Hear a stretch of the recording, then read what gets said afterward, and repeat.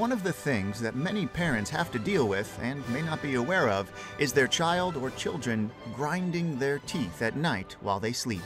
About 38% of children grind or clench their teeth according to the Journal of Dentistry for Children.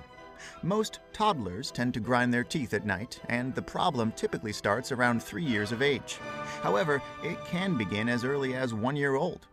Causes include physical pain and psychological issues, such as moving, adjusting to the birth of a new sibling, or a change in schedule. Teeth grinding may affect sleep. Only in extreme cases is treatment necessary, but only your dentist can advise you regarding your child's situation. Many children outgrow the condition over time. Need a dentist for children's dentistry?